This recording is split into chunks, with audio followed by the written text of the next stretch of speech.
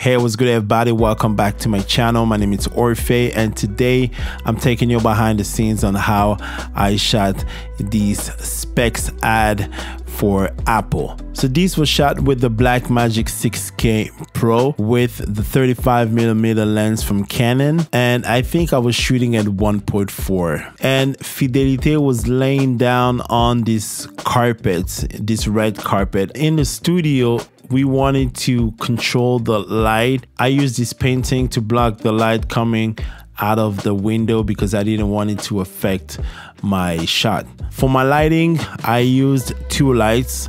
The main light was a Godox M600D, and for my modifier I used the Godox P120L dome, and I put it on the floor. I kind of put it a little bit lower just so it can go directly on the model's face. In terms of power for the light, I was at 0.3. That's nothing because I really wanted to be soft. The light was closer to the subject, and the reason why I have the light this close to my model's face, it's simply because I wanted very soft light and very gradient transition between the highlights and the shadows. On the white wall, I mean, it's a little bit beige wall. On the beige wall, the light was bouncing off that wall and coming back on the shadow side of her face. So what I had to do is add this big black panel to block the light, so there was no bounce, but this added more definition on the model's face. And also, since I didn't want the light to hit the rest of her body, I added another card on the floor next to her legs just to block the light coming on her body. On the second light, I'm using the newer EX60W. I was shooting at 100% because this light doesn't have a lot of power, but it was enough for me to cast a little bit of window shape on her body and also on her face. To create this shape, I had to use an optical snoot. I'm gonna put the link in description for you to check it out. This optical snoot comes with different gobos, different shapes that you can add, but also different gels that you can add in front. So for this one, I use the orange one because I wanted to cast an orange light. So now let me take you to Davinci Resolve. In Davinci Resolve, we're gonna go on the color tab, and this is the last edit, the last grading. This is the before. We shot in RAW, and I'm gonna show you my process. The first thing that I did, this is the RAW footage. The first thing that I did, I throw the color space transform on it to transform my file. I shot it with the Blackmagic, so I chose Blackmagic Design White Gamut Generation 4 and 5. And then input gamma, I changed it to film because that's what I shot. And Rec 709 and gamma 2.2.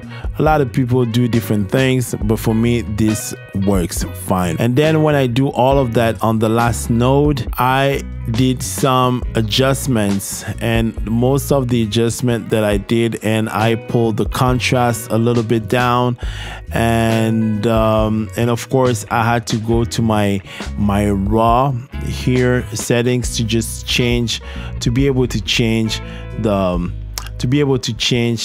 color temperature, and of course not the ISO, because of course if you didn't know, you can change the ISO afterwards with the Blackmagic and also with the red and something else if I don't mistake.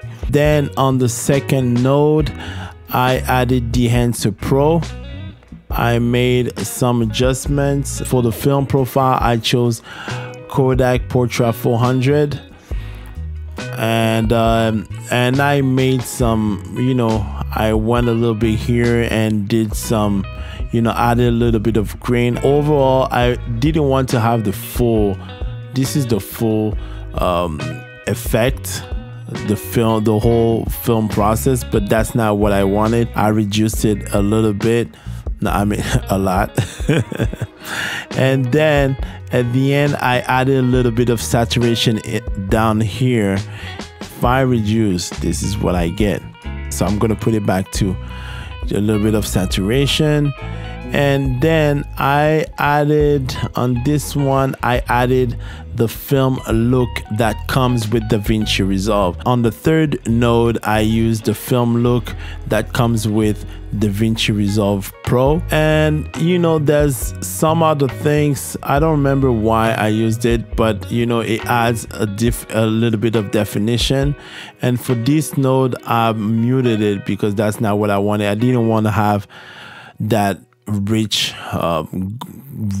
warm colors, so that was it. For the photos, because I wanted to have something also for my you know, for my social media, I wanted to have something that looked a little bit like an ad.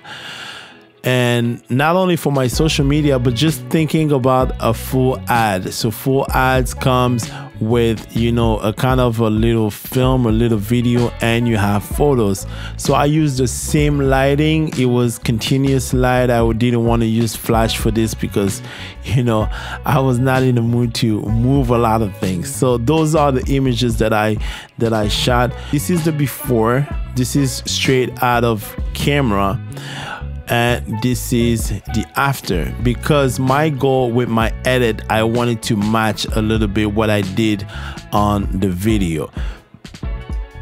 So let me take you. So those are some of the shots that I took, and this is the before and this is the after.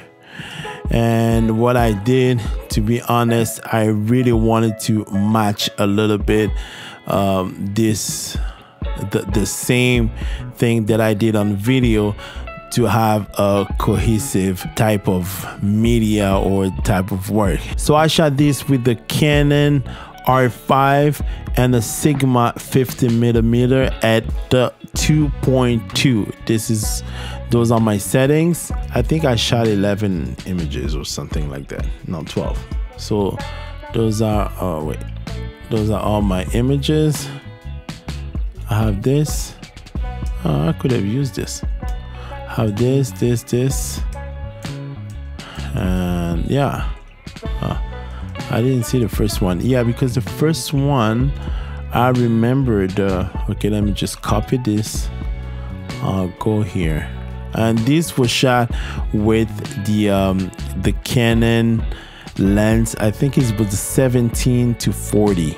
This is kind of the full shot, and I can play more with it, but you know, I will. Of course, I'm gonna play more with this. So let me try to change it for Instagram. If I would post it on Instagram, this is what I will get. So that's pretty much it. Let me know what you think. If you have any questions, please comment, and see you in the next episode. I'm Orphy the Meat Baby. Peace.